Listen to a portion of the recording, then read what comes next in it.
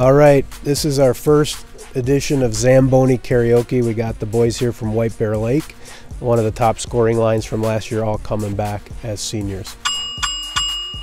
What do you call yourself as a line? I tried to name you Big Picnic because that's where bears cause the most trouble. But what do you call this line? We call ourselves the White Line because that's what our practice jerseys are. We're the White Line, so that just kind of stuck. That's a terrible name. Chase was telling me, Max, about your girlfriend and how she likes to control you. Can you talk a little bit about your girlfriend? Well, he's making that up, so because I don't have a girlfriend, so.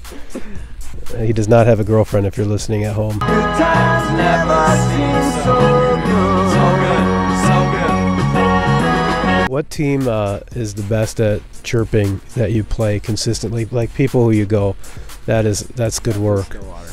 Stillwater. What are some do you remember anything that they said to you that was any good? Nothing much. I give it back to them. I always chirp them about the bubbles because they're a big fan of the bubbles. The net guards. And the net guards, so. A lot of bubbles on Stillwater. Huge. Any bubbles on White Bear? No, we try to keep them off. Yeah, we can't. Yep.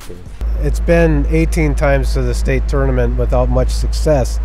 So I would say that if you live in White Bear,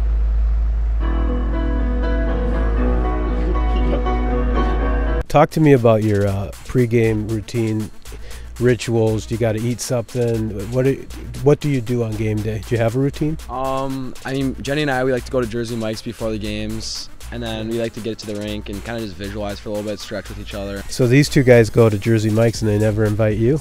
I guess not. On and on and on, strangers waiting.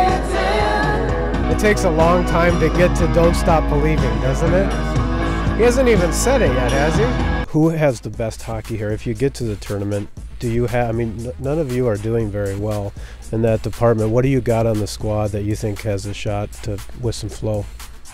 Steven Uremovich. Yeah, Steven Uremovich definitely with the flow, and maybe me with the facial hair. I mean, it's coming. So, I mean, the sideburns. They don't call me sideburns for nothing. So it's all coming down to Remy.